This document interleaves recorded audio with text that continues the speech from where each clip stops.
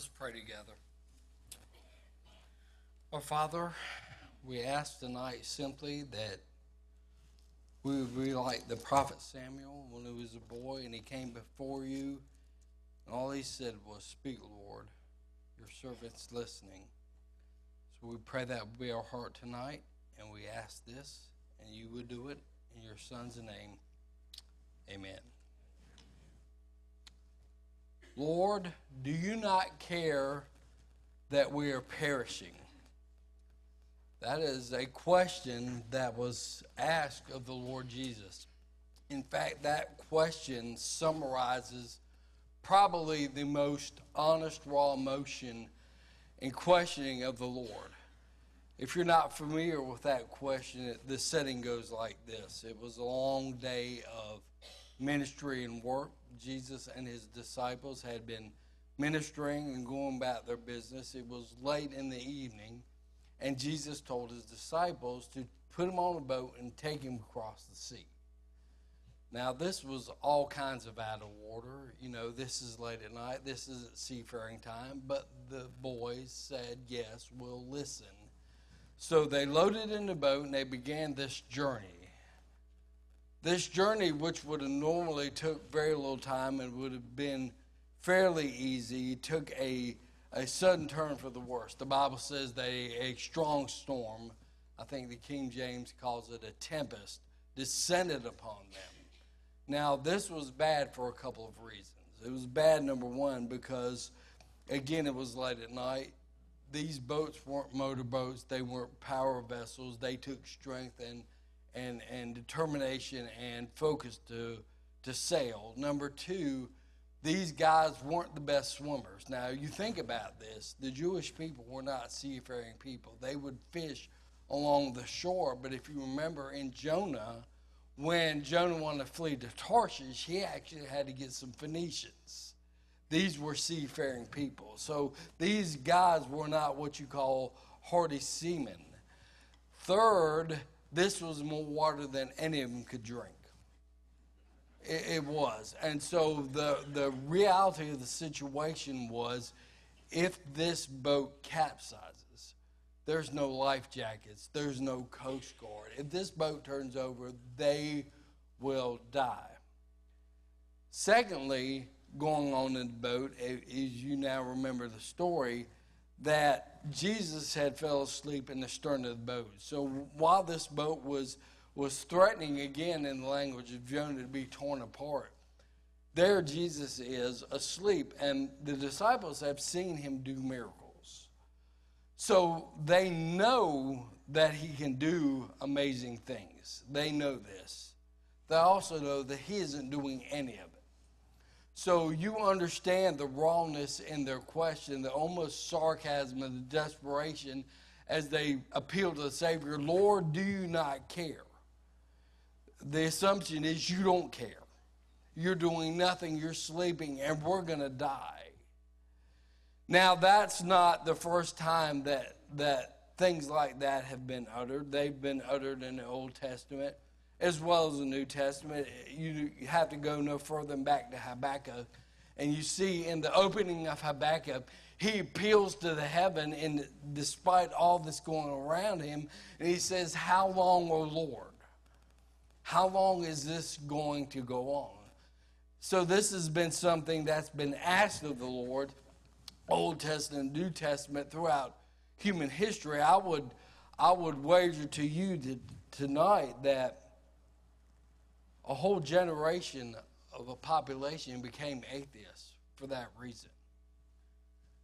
Those people that were interned in concentration camps in World War II were considered God's people, were they not? They were the covenant people of God. And so they went to these camps certain that God would rescue them, and that rescue never came. And so they watched their mothers, their fathers, their children, their brothers and sisters being burned to death, gassed to death, starved to death, worked to death, performed all kinds of monstrous procedures on them, and help never came. And that therefore spurned a whole generation of Jewish people who no longer believed in God.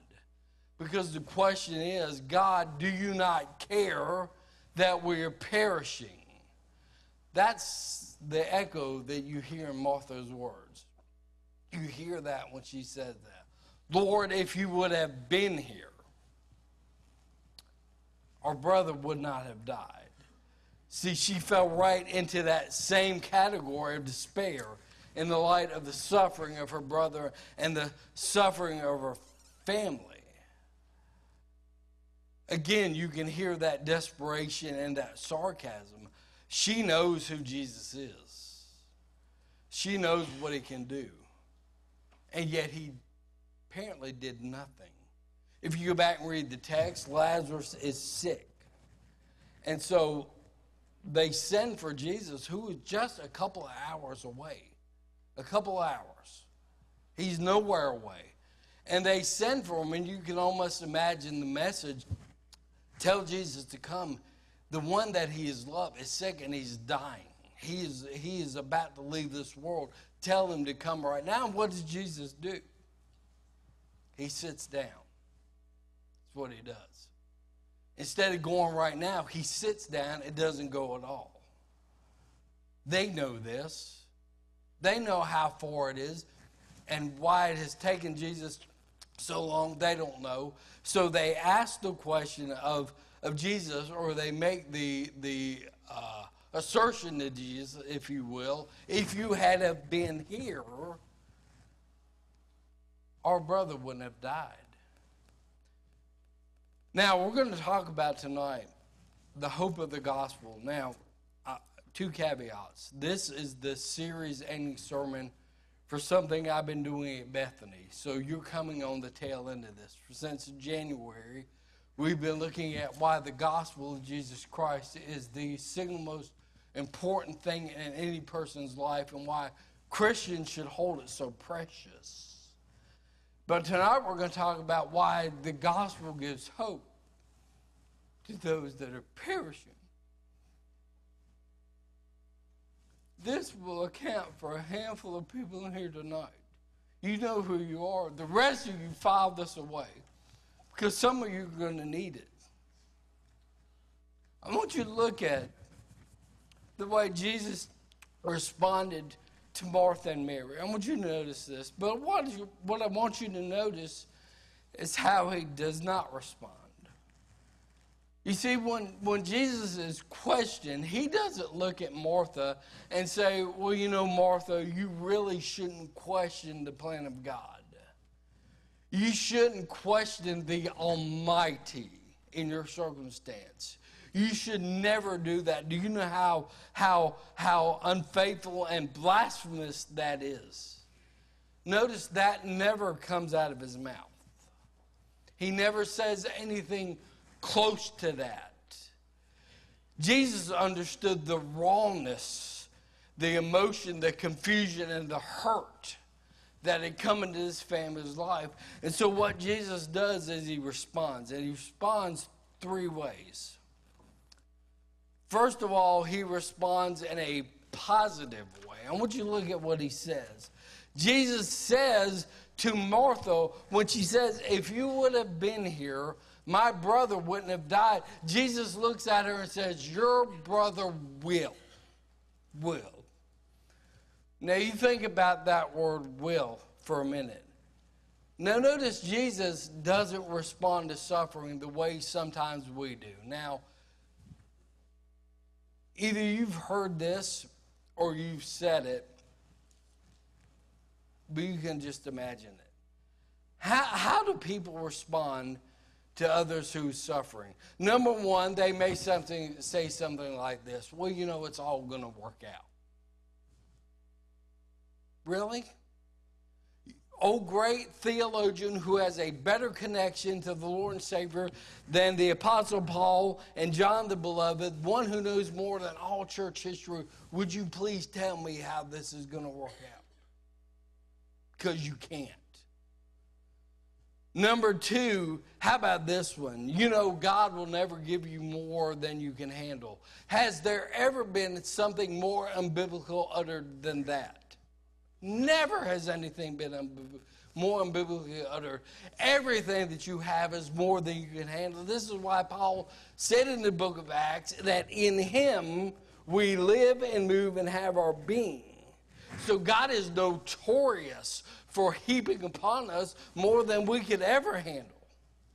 In fact, that's where the glory comes in, when God dumps on us more than we can handle.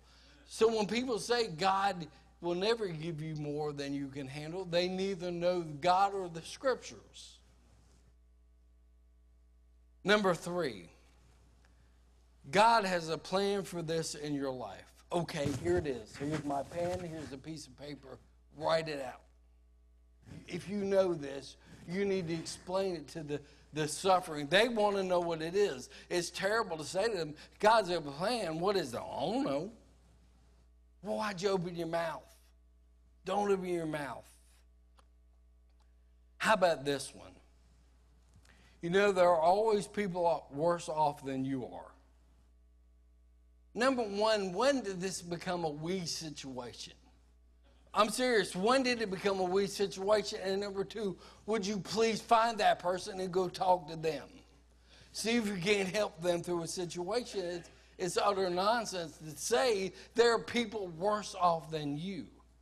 Well, no duh. There's people worse off than everybody in this building. How is that helpful in the least? It's not. Here's one, I'm giving you this one extra, and it's not going to cost you a dime more. I'm serious. I thought about this. This happened to me. So I was at the gym about a month and a half ago, and I had just started going back, trying to retain some muscle elasticity and things like that. And I had my Bethany t-shirt on, which I don't wear in public anymore, and I'll tell you why. I was sitting on the machine, and a woman walked up to me.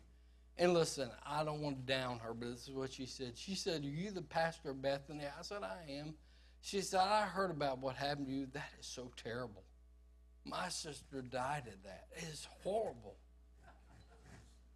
If you ever think about saying that, stomp your foot with your other foot. I am dead serious. You can't say anything more hurtful to a person. So I want you to notice that Jesus never responds with things like that we should never respond with. Put those things in your toolbox and never use them. Jesus looked at Martha and said, "Your brother will." Now you think about that word will. That word will is always dependent upon 2 things, desire and ability. Some things we say in terms of might, right? Because they may be out of control. We say it might rain tomorrow. Why? Because we can't handle that. It's not our ability. I also may say I might go fishing tomorrow. That may depend on whether or not I feel like going fishing and conditions are favorable. I may just not have the desire or the will to go fishing. So that's what I mean when I say I will. Like people say, I'll be to Sunday school on time. I will be there. And you're not. You understand? Do you understand what I'm getting at? So that's the problem when we say, but you think about when the sovereign of this universe says you will. It is a whole category unto itself. Remember what the Bible said, "And it shall come to pass that all who call upon the Lord might be saved." You remember that verse? It says what? Shall or will. How would you imagine that you came before the Lord and said, "I am calling upon the name of the Lord, and I'm praying that I might be saved"?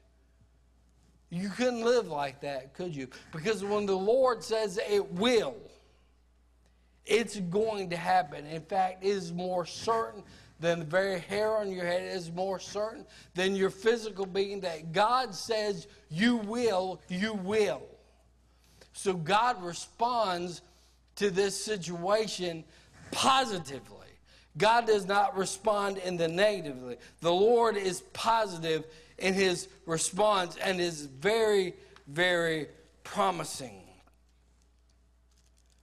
The second thing I want you to see in this is that his response gives purpose to the suffering. Now, there is an ultimate purpose to Lazarus' suffering, but before we talk about ultimate purpose, I want to share with you about 3 or 4 purposes that are subsequent to that, why suffering might occur. Number 1, suffering may occur to draw a person unto the Savior. God may use suffering in someone's life to shake them out of lostness. Why? Because of hardness of heart. What keeps so many people from committing to the Lord? They see no need, right? The reality of hell does not scare them. If the reality of hell does not scare you, I fear what must happen to you to get saved. But it happens. People lose things. They lose the materials. They lose their ability. They lose their health. And they come to the end of the road and say, I have nothing. And God's like, that's exactly right. You have nothing. But in me, you can have everything. So suffering can be used to bring a person into the Lord. Suffering can be used to draw a believer into close communion with God. Again, quite often, even Christians get lulled into this earthly comfort. They get lulled into the concept of, you know what, I'm saved and I'm good, I'm going to live this life. And sometimes God has to snatch your rug out from under them too, in order to get their attention. I like what A.W. Tozer said. He says, it is doubtful that God can bless a man deeply unless he has hurt him greatly. People who suffer in the Lord have an intimacy with the sovereign God in this universe that few people will ever understand. Number 3, suffering can be a way that God chooses to pull a person out of sin. Now let me walk carefully here. You know, what happens is in our theology we bounce from one heresy to another. That we're always between heresies.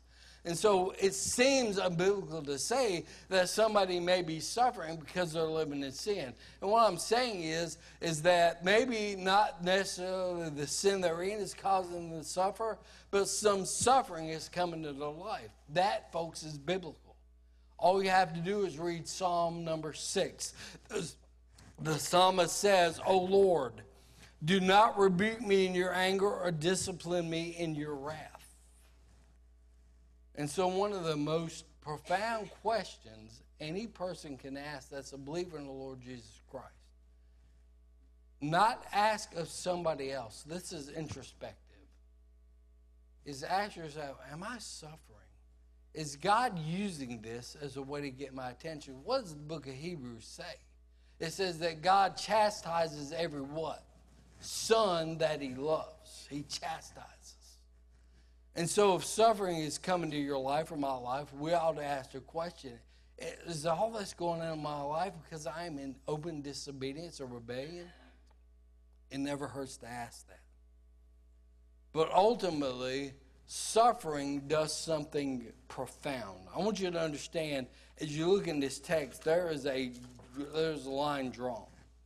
You see an illustration right here, right?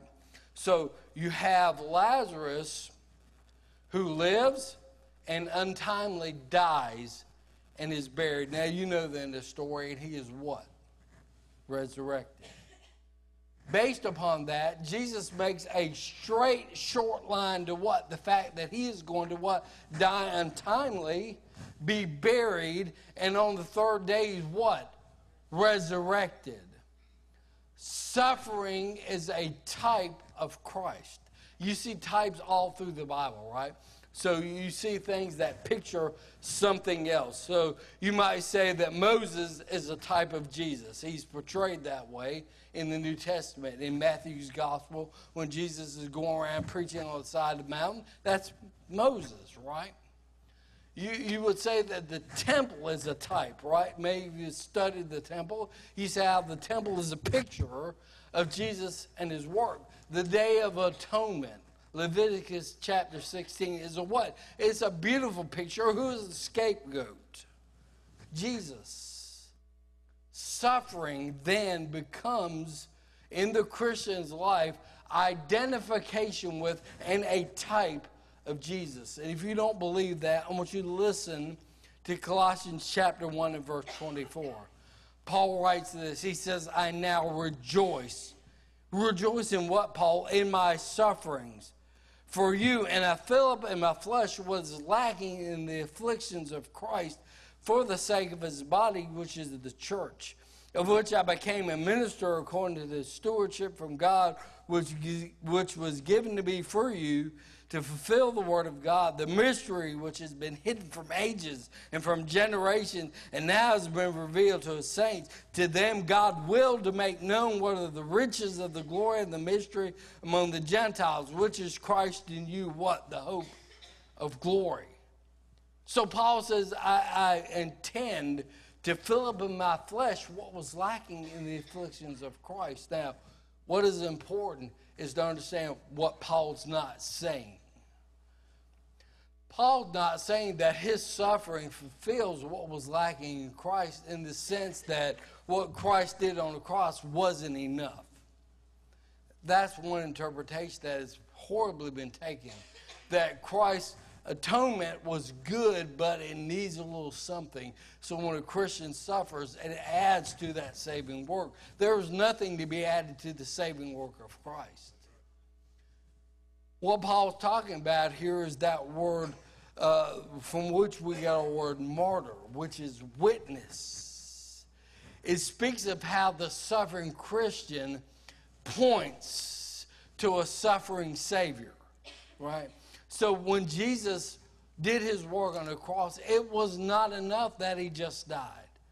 Now, folks, we understand that death is at the center of the atonement and blood is at the center of the atonement. But go back and read Isaiah 53.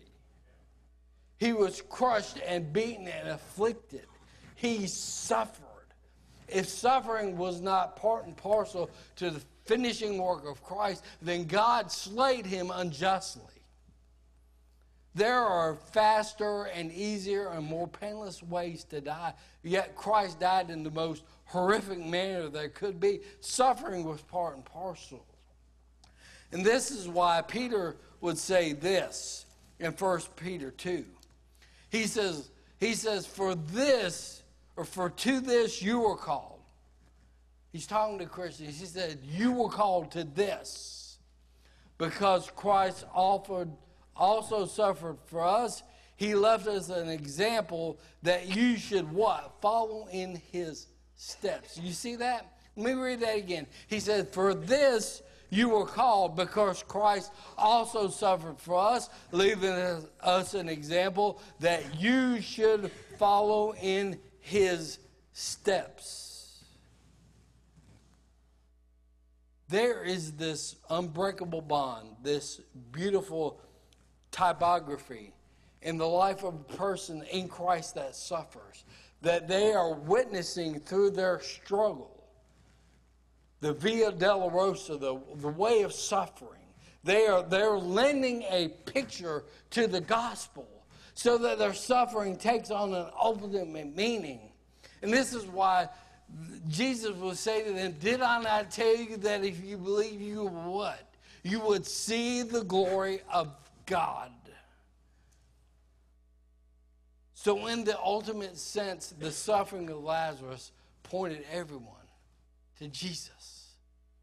And so God allows suffering in the life of his people, that those people would what? Point to Jesus. And thirdly, I want you to see that suffering has an end. Now, folks, I want you to understand that when I say this, I don't say that this suffering will be easy. You know, I said a while back, I said, I'd rather hear a preacher who sounds like a drunk Porky Pig, who has suffered, talk about suffering, than the most verbose theologian who hasn't got a clue. I'd rather hear him. Because he understands it's not easy. Suffering can be physical, it has pain involved, it is emotional, and it is spiritual. Romans chapter 8 is, there's a verse in Romans chapter 8, verses that I had read through numerous times that I did not get the meaning of until last December. Paul says this in Romans 8 and verse 18. He says, "For I consider the sufferings of this present age."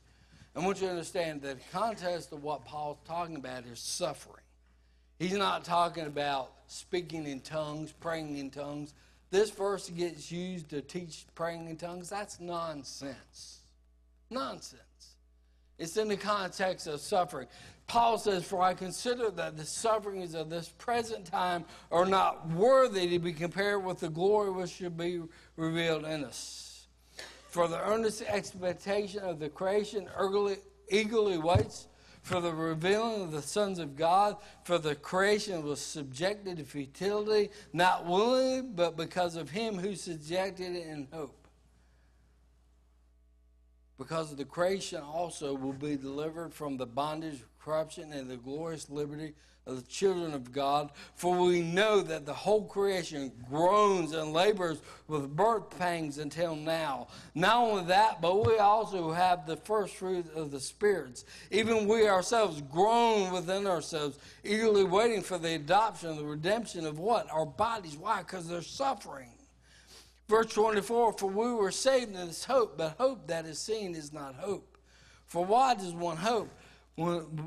Still hope for what he sees. But if we hope for what we do not see, we eagerly wait for it with perseverance. Verse 26. Likewise, the Spirit helps us in our weakness. For we do not know what we should pray as we ought. But the Spirit himself makes intercession for us with the groanings which cannot be uttered. Now he who searches the hearts and what the mind of the Spirit is, because he makes intercession for the saints according to the will of God. Now I read that to you because of that key verse there. Verse 26, when it says, the Spirit helps us in our weakness, for we do not know what we should pray, but the Spirit himself makes intercession with us with the groanings. Now let me tell you what that means. One of the bad effects of ALS, I'll just talk about this one time and be done, is that it attacks the part of the brain that's connected to emotions. So what might be painful for you is like somebody taking me and slamming me in the ground.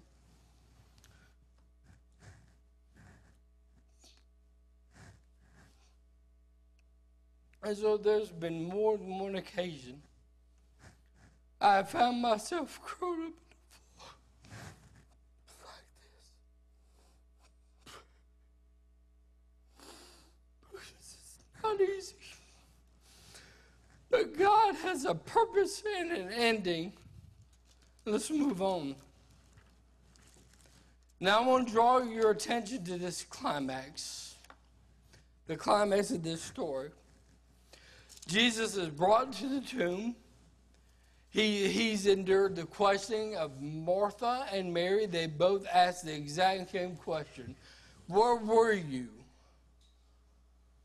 What does Jesus do when he arrives? He does something that, had it not been him, it would have been blasphemy. He says, roll the stone away. Now, you must understand that this would have been incredulous to the people standing around. You never open the tomb of a dead person. You never do that. It's also significant that Lazarus has been as dead as long as he has before Jesus came. See, there was a reason Jesus waited. See, in the Jewish culture, your body might die, but it takes a couple of days for your spirit to depart. That's how they viewed it, and that's why those 3 days were essential. After those 3 days, finally a Jewish person could look at a deceased loved one and said, now he is dead, his spirit is gone. Jesus waits 4. So you understand their questioning. They're thinking, Jesus, why do you want to open this tomb? He's dead. He's so dead that the decomposition process has started and he's going to stink. They didn't have embalming processes like we did. Body couldn't stay out of the ground long, couldn't be around people long. So they said, Jesus, don't do this. And Jesus said, didn't I tell you if you believe, you see the glory of God? And so they backed up and just rolled the stone away. And what happened next is incredible. Jesus stepped into the tomb, and first of all, he prays. And he says, Father, I thank you that you always hear me. You always hear me. But for the sake of these around me, I want to show them something. That's a paraphrase. And he looks in that tomb and he draws in the breath and he utters out this necrotic imperative and he says, Lazarus, come forth. I like what a preacher said about that. He said Jesus didn't think there were 5 bodies in there. There was only one. There was nobody else coming out. But if Jesus hadn't called out Lazarus and said, come forth, every tomb on earth would have emptied. He could do it, you know. Amen. So he says, Lazarus, come forth. Jesus has healed blind people. He's healed lame people. He's healed people with leprosy. He's healed people with the issues of blood. But he just healed somebody right there that is good and dead. Rigor mortis has set in. They're stiff. They stink. And when Jesus said, Lazarus, come forth, his heart beat. Blood coursed through his veins. All that decomposition reversed itself. His limbs limbered up. He sat up and he walked out, and God healed him. Now understand that in suffering, I believe that God heals people. I do. You know, I'm praying for it. And I don't know who that precious lady was at the prayer meeting. If you're here, come see me. But some sweet soul was sitting in the back, and they said, I pray, God, that Brian will see his kids grow up.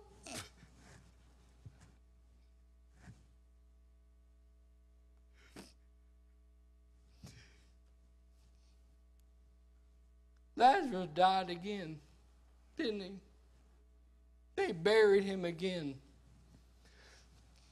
He went through that whole thing again because Jesus wasn't pointing ultimately to a physical healing. He was pointing to an eternal healing. What he was saying to Lazarus is this. You know, I'm going to heal that body, and it's going to age. God can heal me, and I'm going to age. I'm going to die. One day or another, I'm going to die. Every person that is in here that God has healed, praise God, one day that healing won't be enough. There needs to be a healing above that one. There needs to be something that goes beyond that one. And so when Jesus was saying to her, is that I'm going to resurrect him now, but I want you to understand something. So that when I come out of the tomb, he says this, that he who believes in me, verse 25. Let's read it again. I am the resurrection and the life. He who believes in me, though he what? May die. That's not really a may. He says, whoever believes in me is going to die. But let me tell you what. He will live. And whoever lives and believes in me shall never die. Do you believe this? And so coupled up with the hope of suffering is the idea of trust. He looks at Mary and he looks at Martha. He says, do you believe this? Do you believe I can do what I say I can do? In fact, hold on, I'll show you. You watch it. And then ask yourself the question, do you believe I can do what I say I can do? And when Jesus came out of that tomb, he validated all of this. And he put all suffering in its proper perspective. That all suffering seems unpleasant for a time, but is working out for you, according to the Bible, what? An eternal weight of glory. And so you have this beautiful truth. that when the chairs sit on top of the table and somebody sweeps the floor and they turn the lights out and lock the doors on your life, Jesus will take your hand. He will walk you home.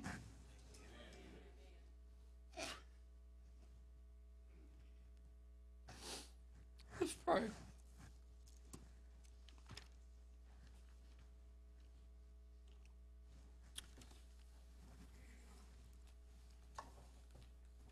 I know folks in here tonight, I know some of you are suffering from pretty scary stuff. I can literally say I feel you. God's working out in you an eternal weight of glory. He's not forgot about you. He's not turned his eye to you. He's not shown up late. God is going to glorify himself through you. There's some folks in here tonight, and I don't know who you are, and so if it happens, I didn't do it to you. You're going to suffer. You're going to. You're going to find out like I did. There is so little of your life you have control over. You have so little say-so over what happens to you. But praise be to God that we have a Savior who suffered and died so that, Lord, our suffering won't be in vain. I'm going to talk to you tonight if you're in here and you've never trusted Jesus. There is a God in heaven that loves you. He loves you more than you know. He identified with you. He suffered for you. So that any suffering you encounter wouldn't end in death, but end in the glory of God. And you're here tonight, and God is speaking to you, and you need to turn your life over to him. Be saved. Be born again. Be freed from the fear of death and suffering, and know that he loves you. During this invitation, I pray that if God is speaking to you, you come down to this altar and grab Brother Dave or David or Hal by the hand and give your life to him. If you're here suffering today, I want you to know that God knows where you are and he loves you. Folks, this is a God worth serving. This is a Savior worth loving with all that you have. Hold nothing back. Father God, as we go to this invitation, I pray that, Father, you would speak to your people, that you would call unsaved people to yourself tonight, that somebody gets saved tonight and know the glorious love of the Savior, that, Father, the Christians that are here tonight that are suffering through some scary stuff will be encouraged. God, I'm encouraged. I pray they will be too. They'd know you in a more intimate way tonight. Lord, I pray for the strengthening of your church. And I pray, Lord, that all of us tonight would see that the gospel truly is more than we could ever ask for. Jesus is better than we deserve or could ask for. And he is worthy of all that we have. And I pray this